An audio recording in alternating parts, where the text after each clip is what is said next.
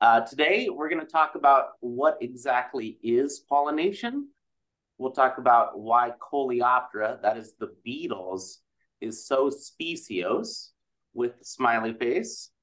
I'll do a quick taxonomic overview of Insecta and Coleoptera as a whole, because insects and beetles are just so cool. And then I composed about a dozen slides of the common beetles present in Idaho and the ones you're likely to see. And hopefully I'll leave time for some questions. Top right, we have right here is the locust borer, which is a pestiferous insect, but as an adult, it's here feeding on these flowers. And then bottom right, we have a carrion beetle, a sylphid, which is there feeding on flowers as well. So what is pollination? In essence, it's plant sex, right? It's the sexual reproduction for plants, i.e. meiosis, where we're splitting those gametes. Gene mixing means we have healthy plant populations. So pollination is absolutely critical. The male parts, we have the anther and the filament, and those gametes are half of the ploidyism is going to be in the pollen. The female, we have the stigma, and then the gametes are the ovule or the egg. And we can kind of see them here. Here's the anther, the filament, the pollen grain itself. It's going to land right on that stigma, have some pollen tubes, and go down. So that is what pollination is. After our talk with Dr. Rob Laporte here, I had to put in here a note on polyploidyism. Polyploidy is very common in the plants, okay, and this helps speciation and probably radiation of plants through the terrestrial ecosystem. There are a lot of mechanisms behind this, and what this essentially is doubling, tripling, quadrupling, or more of the regular wild type genome. Okay, and a lot to be learned by scientists over the upcoming decades. But what this does is it often results in physiological changes, which means larger flowers and or fruit. Up here at the top, you see a diploid, a tetraploid, and then an octoploid. That is getting bigger, that flower is. And one of the most common fruits you might eat is a strawberry. Compared to the wild type, the octoploid is very, very large. We have wheat, which is a hexaploid, and then watermelon, seedless, and then bananas are triploids. So I think polyploidyism is pretty cool in plants. Here is a nice diagram of what I call the tree of life, or what scientists might refer to as the tree of life. Top right, we have bacteria. We are learning a lot more about bacteria in the upcoming decades. This group is quite large, as you can see. Then we have archaea. These are very old organisms. And then we have our group, the eukaryotes, right? The multicellular organisms. And I like this graph at the bottom because right in the middle, it has millions of years ago. So we're talking anywhere from 4.2 billion years ago. And then out to today, we have the bacteria branch, and then eukaryotes are right in here, all about 1 billion years ago. Then we have plants, fungi, protozoans, fish. The insects are right here, amphibians, and then humans are right here at the very tip. So we've just been around for a little bit. A taxonomy refresher. I like to always take a step back and realize what are we all talking about? So the tree of life is divided into this, where we start with our domain. We're talking eukaryota here, multicellular organisms. The kingdom is animals for this organism, the beetle, of course. The phylum is Arthropoda, the arthropods. The class Insecta, all the insects. Used to be Hexapoda. The order is Coleoptera. That is the sheath-winged insects. And this guy at the right, this convergent lady beetle, is in the family Coccinellidae, the genus Hippodamia, and the species Convergens. I always like to think of disturbed King Philip came over for green soup, is how we would remember those as an acronym. So Life on Earth, biodiversity as a whole. This graph on the right compromises all the living species we have on the Earth, and they're divided into their respective groups. The biggest and the most speciose, of course, is 19. That is our insects. We have more than 1 million species described. Okay, so that is represented by the big beetle, which I love. 18 is all the plants. So we have quite a number of plant species, 320,000, 350,000. If we threw on our non-insect arthropods, which is 17, combine that with the insects, we're probably talking 60 to 62% of all species on Earth. So insects have been very, very great at diversifying themselves. They basically did this with a cuticle, a tracheal system. Wings are present, so this is found in the beetles. We also have holometabolous development, those 4 life stages. We see that in the beetles as well. We have specialized mouth parts. That is critical for the beetles and as far as speciation is concerned. We have evolutionary flexibility of key structures. For me, and when you take a step back and look at beetles, this would be the forewings, those elytra that are protecting those hind wings that fly. So that's really critical. And then we have a timing, how all these organisms came to Earth and were in terrestrial ecosystems, okay? As far as timing is concerned, Insecta, this is the most speciose group on Earth, and they arose, I'm gonna say, a little more than 550 million years ago. Plantae, or the plants, was a little more than 500 million years ago. So both of these are evolving at the same time, and our non-insect arthropods are right in there as well, okay? I do love this quote, and it is, if one could conclude as to the nature of the creator from a study of creation, it would appear that the creator has an inordinate fondness for stars and beetles, because Coleoptera alone, we have a little over 370,000 species, and I think that's an incredible number. A lot of entomologists actually specialize in beetles, becoming coleopterous. They might just study a certain genus or genera or a species for their entire career. So beetles are fascinating creatures.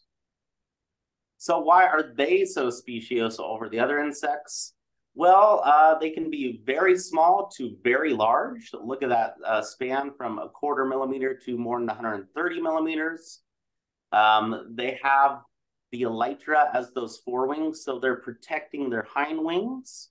They have that holometabolous development, the egg, the larval stage, that pupal stage where so much is going on and they can resist desiccation. Then we have the adult stage. A lot of beetles are also highly sclerotized. So they're armored, they're thick. They're like little tanks, I would say, right? And then beetles occupy a very wide array of niches. So they can be terrestrial, aquatic, semi-aquatic, predaceous, parasitic, herbivorous, fungivorous, xylophagous, which is feeding inside of wood, coprophagous, which is dung, and then saprophagous, which is their decaying, other decaying animals, okay? So bottom left, we have all these very weird types of larval stages for the beetles. In the center here, we have a specialized beetle that feeds on snails, in fact. Bottom right, we have the largest beetle on Earth. And then up here, you have all these beautiful forms, sizes, and beetles have just been so successful as a grouping on this Earth. A quick thing about beetle morphology. This diagram on the left, divided into 3 segments: head, thorax, abdomen. The head has these antennae and then the crucial mouth parts. The thorax is all locomotion. That's where the wings, the elytra are, the legs, and then the abdomen, okay? And then depending on the species and what it specializes in, those mouth parts are going to be quite differing. The elytra might be really weird or shortened. And then you have a lot of leg modifications in the beetles. So that's a quick morphology. And today we are not talking about the Beatles, the rock band. I think there needs to be a little joke in there, all right? So beetles and pollination. As far as timing occurred and evolution, they're almost certainly one of the first insect groups to visit flowers for nectar, for food, for that sugar content and feeding on pollen itself. We need to keep in mind that nectar is almost always the main goal, with pollination becoming mutualistic or symbiotic with that species. I put in a little note about free living. Most beetles are free living. That is, they wander about day, sometimes in the night. They never go back to a nest, if you will. So their span and their territory that they can cover as an adult or a larva might be incredible. So that's something to keep in mind. And then beetles have a well-known mutualism with some of the ancient plant species. Magnolia, for example, water lilies, and then spice-brush. So those are all kind of highlighted. And then unlike bees, the beetles do not have specialized areas to carry pollen. And that would be this pollen basket on the hind leg. I have not seen a beetle yet with a pollen basket, and I don't think it will ever evolve.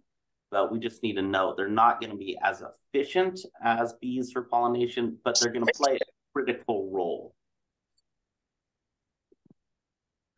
Beetles and flowers.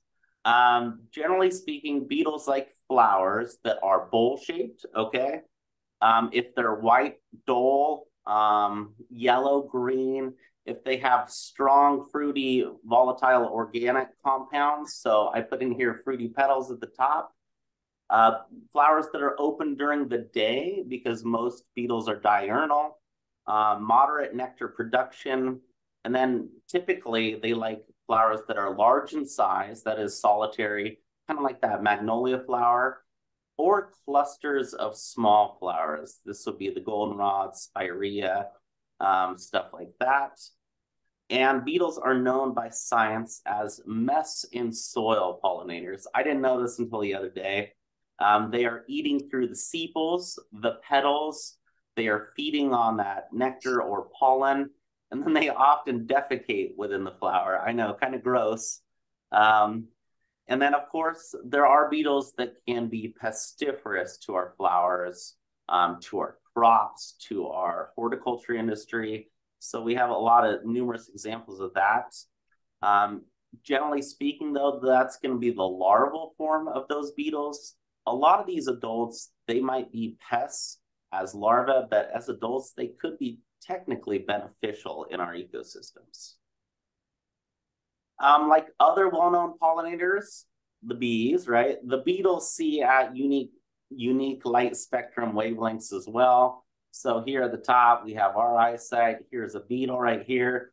It's going to perceive flowers a little bit different than we see it, okay?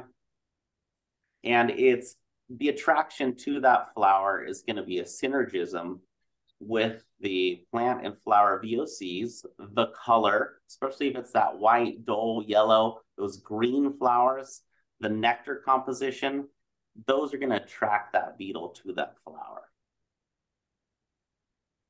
Okay, and what does it mean to be free living? I kind of quickly covered this.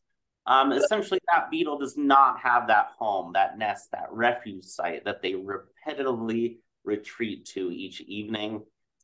They can travel long distances over their lifespan. That is super advantageous and very key here.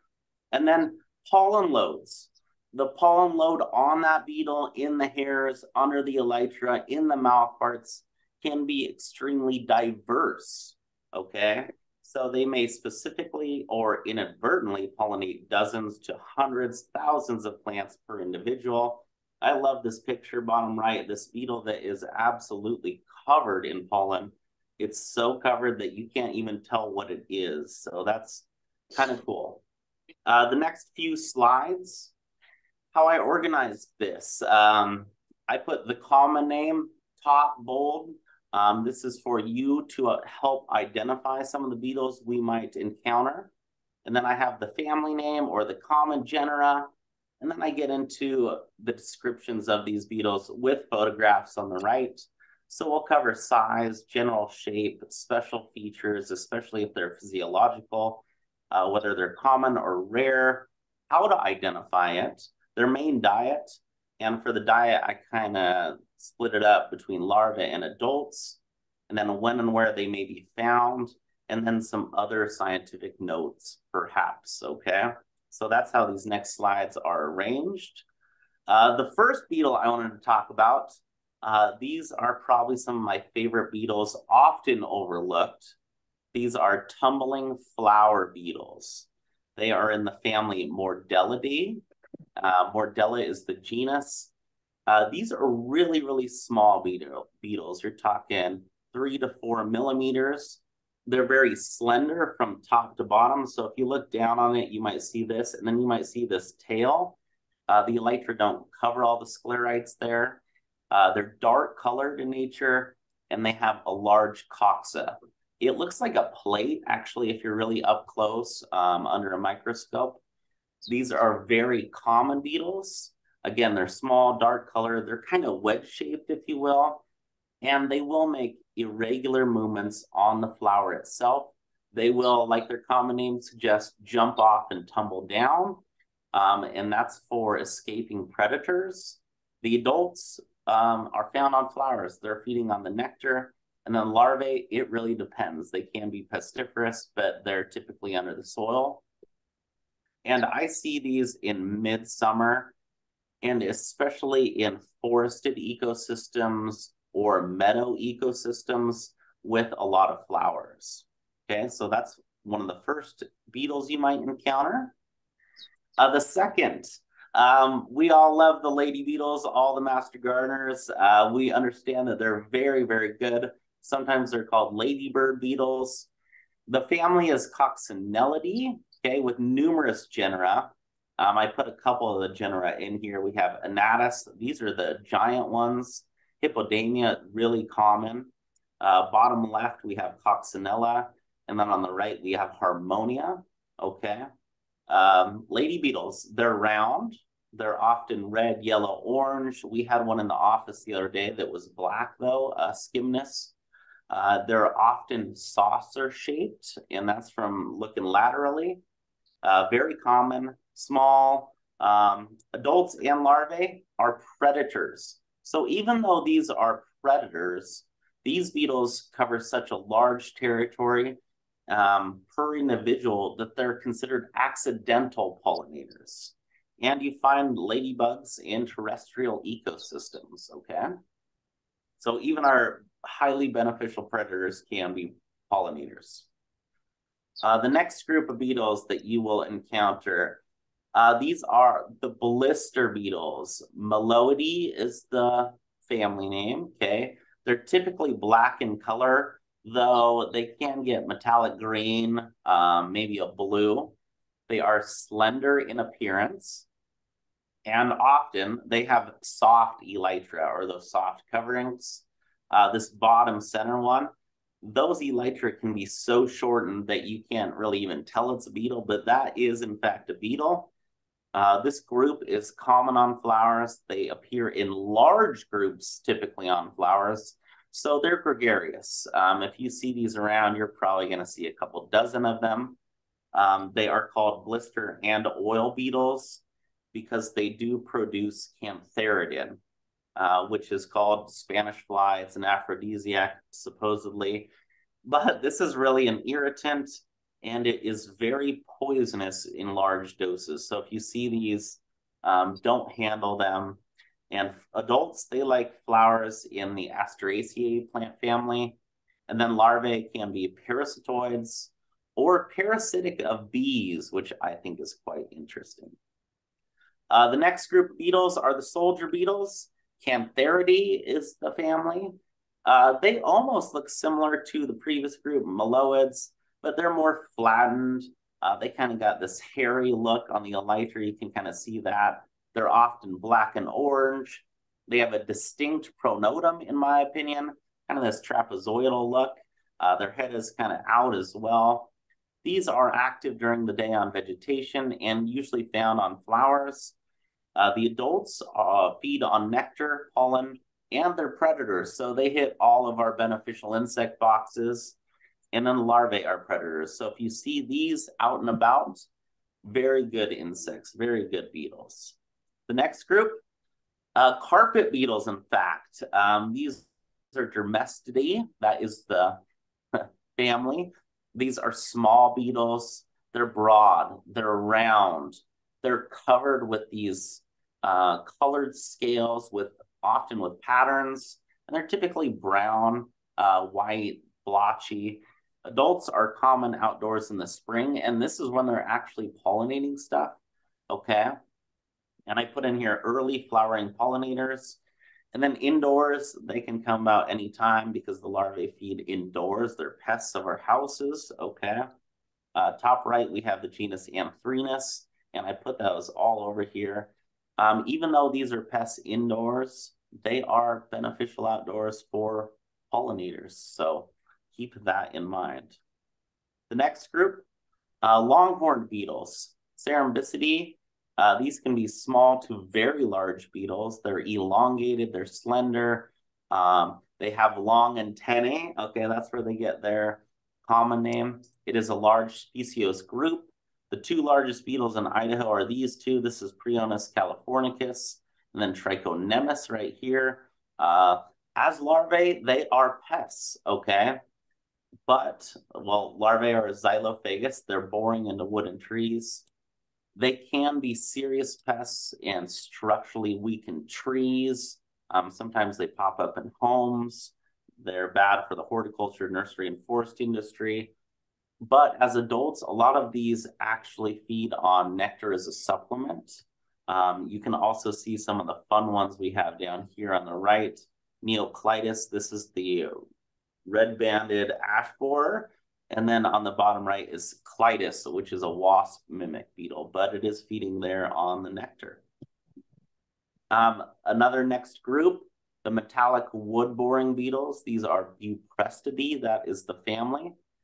These are usually metallic. They're usually green. They're usually beautiful, okay? They're stunningly bright. They're sculptured. They're elongated, if you will. And then they're always going to leave an oval exit hole in that tree. Larvae are, again, xylophagic into there, and adults are accidental pollinators.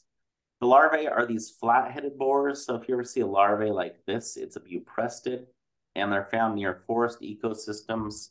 I did want to put a plug out there. We have Calcophora is one of our native ones. This is the golden buprestid. These two are native. Keep an eye out for a small buprestid that's very highly invasive and is on APHIS and USDA and ISDA eyes, the emerald ash borer. If you see something small boring into ash with an oval exit hole, just keep us in mind as far as extension or ISDA or USDA. This is a pest of those ash trees. The next group, scarab beetles. I think everyone knows what a scarab beetle looks like, but these are great beetles. They're round in appearance. They sometimes can be hairy. Euphoria is the Indian flower bumble beetle. That's this one. They can actually attack flowers too. I've seen Euphoria attack cup plant before. Larvae are typically root feeders, or they're feeding on dung. Okay, they can be serious pests of ag and horticulture. Bottom right, we have the Japanese beetle. ISDA is actually spraying right now in Caldwell for Japanese beetles, so keep on the lookout for this guy as well. They are beautiful beetles. They were highly regarded by the ancient Egyptian societies, but they can be pollinators, especially with those hairs and the mouth parts. Great little beetles. The next group, this group is one of my favorite. These are the checkered beetles, the clarity beetles. The only genus I put in here, Trichodes. They're elongated, they're checkered, they have soft elytra, they're smaller than those cantharids and meloids, but they're hairy. Note on all of these pictures, the hairs that are coming around here. This group is large. They occupy numerous niches and specialties. The larvae can be predaceous. Adults, though, are predaceous, and they feed on pollen and nectar if they can't find another insect to feed on, and they have voracious appetites. These are also fairly common, and especially in midsummer and into fall. The next group is the leaf beetles, Chrysomelidae.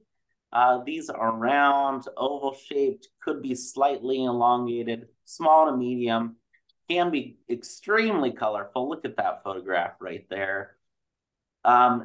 They can be serious pests. Some of these species are used for biocontrol of weed species, so that's a good thing. Larvae can be leaf miners or within the soil attacking the roots or stems. And this entire group is abundant from spring until fall. A lot of these, actually bottom right, I think that is the striped cucumber beetle. So even though they're kind of pestiferous, they will be accidental pollinators. The next group of beetles, fireflies. I get this question every year. Yes, we have fireflies here. The genus we have, though, is Elychnia, okay? And this genus does not produce those lights that they have on the East Coast, the Midwest. These are relatively small beetles. The head is usually highly concealed beneath this pronotum, okay? The pronotum is often colorful. It will have this red, orange, sometimes yellow markings around that margin. This is a very beneficial group. The larvae and adults are predaceous, but you will find them feeding on nectar as a supplement. They are day-active fireflies. And again, sadly, our species don't light up, so you can't send the grandkids to fill a jar for you. I'm wrapping it all up. So those are some of the common beetles I think you will encounter while you're out and about. Coleoptera as a whole will never be as efficient as the bees for pollination efforts, okay? It's with those angiosperms. Why? They don't have those bifurcate hairs. So all the bees have hairs that are split or specialized structures. In some of the bees, you have scopa or that pollen basket. And I don't think these physiological structures will ever evolve. But that does not mean that beetles don't play a key role in supplemental pollination and then some specific plant species. They can be extremely important. And I think I wanted to note here, they are such a huge group. So worldwide, throughout our Earth, we have about 25,000 species of bees. We have more than 370,000 species of beetles. And from the research I was doing, we know that about 80,000 species of those beetles are visiting flowers at some point in their lifetime. So whether they're a larva or an adult, they're visiting those flowers. So beetles play a key role in pollination. I would also note coming up in about a month, we have Pollinator Appreciation Week, June 19th through the 25th. If you want to know more about that, visit the North American Pollinator Protection Campaign, pollinator.org. You can also look at xerces.org for more information. I'm sure Ada County Soil and Water Conservation District also has some great events coming up. And then I was put in a plug for integrated pest management. Given that some of these beetles, even though they are accidental pollinators, might become pests, we want to always rely on an IPM toolkit where we're sampling our pests, we're forecasting, we're using thresholds. If we are using insecticides, we're considering biorationals and conventionals. We use cultural, post-plant resistance, mechanical control, and a biocontrol to encompass our IPM program. And the goals of IPM is to minimize those adverse impacts of pest control on the environment and human health, maximize sustainability, and reduce that pest status to non-economic levels. This great graph came out in 2019 from DARA, talking about all that encompasses IPM, from the economic viability, environmental safety, and the social acceptability. And I think as scientists, homeowners, landowners, stewards of our ecosystems, we should all take this into consideration. I also put in a quick plug. Me and a colleague of mine, Jason Thomas, he's in Minidoka County, right here, taking a photo. Run this website, Idaho Insect Identification, powered by U of I Extension. The address at the top is right there. We take in photos, videos, submissions all summer long. And this is a great resource. All you have to do is go to that website, click the submission form. You can upload stuff from your cell phone right to it. Give us some more information, and we usually get back to you in a couple days, maybe 72 days. And with that, I will wrap it up. I know I'm 3 minutes over already. Sorry, Jessica. But it's important to know your insects, know what you're looking at. If you don't know, that's why I'm here as a resource. And I'm Brad Stokes from U of I Extension, Canyon County. My email address is right there, bstokes@uidaho.edu. And feel free to contact me, call me, text me, anything like that. And with that, I would take any questions anyone might have.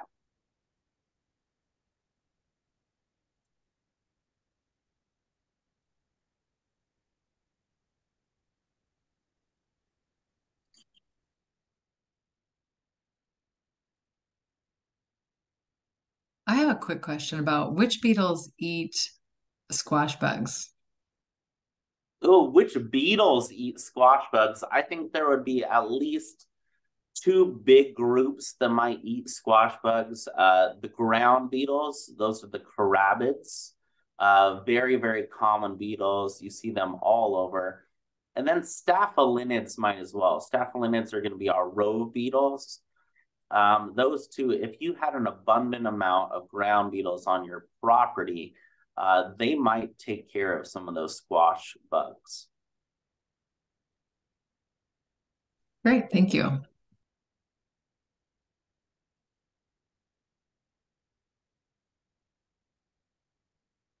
Are there any other last questions?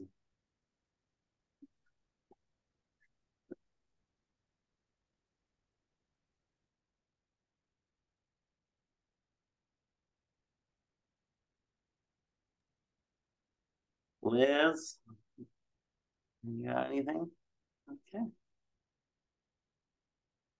Cool. Well, Jessica, thank you for inviting me. And thank Ada County Soil and Water Conservation District, your board, for me. This has been a pleasure, okay?